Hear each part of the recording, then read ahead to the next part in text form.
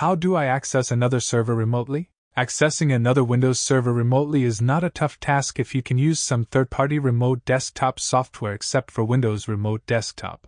Among all the remote access software, AnyViewer may be a good choice due to its simple design and secure remote connection. Here you can follow these steps to use AnyViewer to remotely access the server from Windows. Part 1.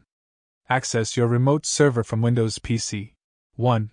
Download and install AnyViewer on your computer and the remote server. 2. Create an AnyViewer account for free.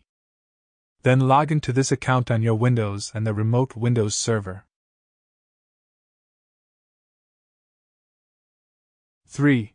Move to the device My Devices list. Now you can find that your Windows PC and the remote Windows server are automatically assigned to the same AnyViewer account. Choose your Windows server and many remote access options will be listed on the right. 4. Click one-click control beside your remote Windows server and you can successfully access the remote server. Part 2. Remotely access to others' Windows server.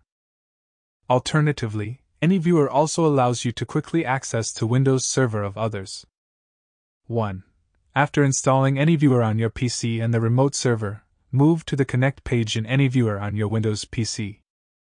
2. Enter the partner ID of the remote server. Then click Connect.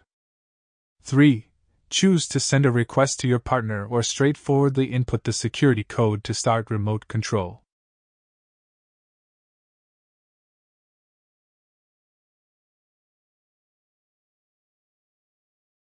Unlike other remote desktop software, AnyViewer won't require you to go through multiple complicated steps. Just follow these easy steps shown before to seamlessly access remote server from Windows.